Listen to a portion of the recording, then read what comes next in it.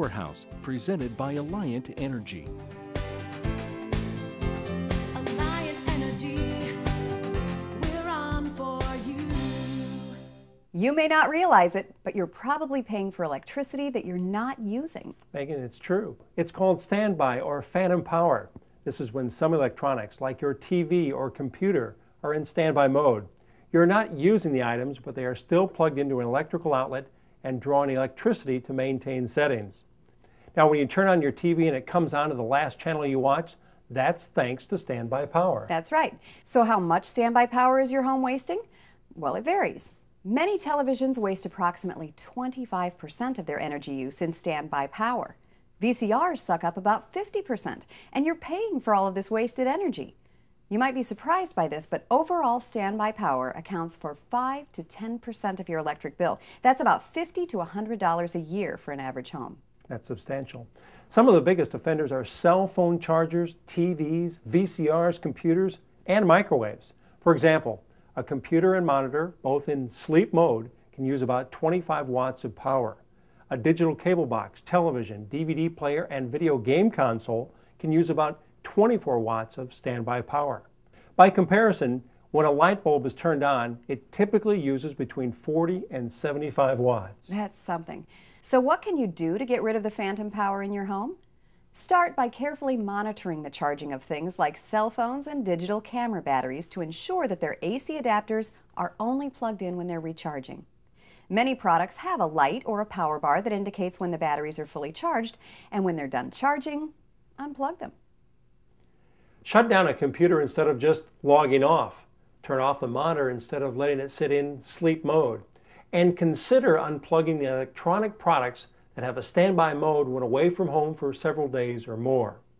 Now, the simplest solution is to unplug all your electronics. An easy way to do this is to use a power strip for computers and monitors, as well as TVs, VCRs, and stereos. That way you only have one switch to turn off.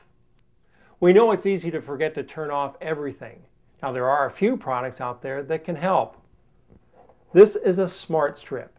It monitors power consumption and can sense the difference between when computers and other devices are on or off. Once it figures out what is going on, it shuts off the power, eliminating the idle current or standby power drawn from them. This smart strip will cost you around $35. Here's another device that works kind of the same way. It's the Watt Stopper. It has 6 outlets and uses a motion detector, if you will, to monitor and manage energy use. What you do is plug all your devices into this power strip, and the power strip will automatically turn on all the connected devices. Something like this costs around $90. This gadget can help you determine which of your plug-in items are the most inefficient power consumers. It's called the Kilowatt Electricity Usage Monitor. You just plug it into the wall and then plug your electrical device into it. It'll assess how efficient the electrical device is.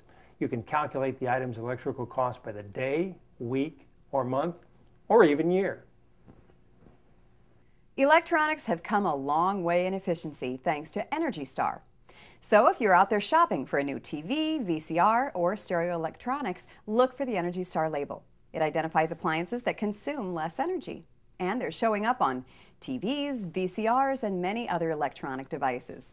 Items with the Energy Star label have been designed to use up to 50% less in standby power. And make sure you know where your energy is going. Remember, don't keep anything plugged in that you don't have to. And buying energy-efficient electronics can help you keep more money in your pocket.